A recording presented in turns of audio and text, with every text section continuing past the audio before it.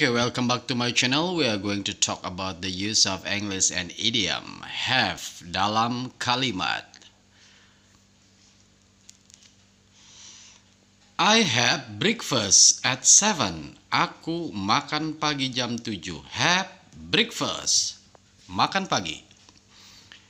Did you have a good trip? Apakah perjalanan Anda menyenangkan? Have a good trip. I'll have the suit clean. Saya akan meminta orang lain membersihkan baju saya. Have one's clean. I want to have rest. Aku ingin beristirahat. Have rest. Beristirahat. She want to have a ride on a horse. Dia ingin mengendarai kuda. Have a ride. Mengendarai. I have never met Idi Amin. Saya belum pernah jumpa Idi Amin. Have never. Belum pernah. I have the floor at the meeting. Saya punya hak suara dalam rapat. Have the floor.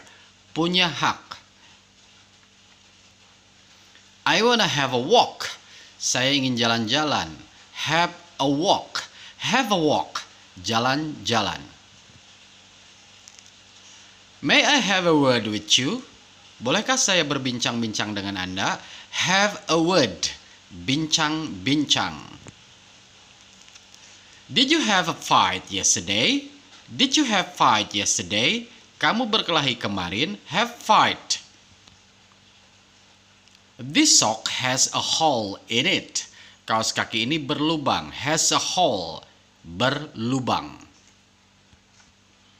He doesn't have a heart to say I love you to Betty. Dia tak berani bilang bahwa mencintai Betty.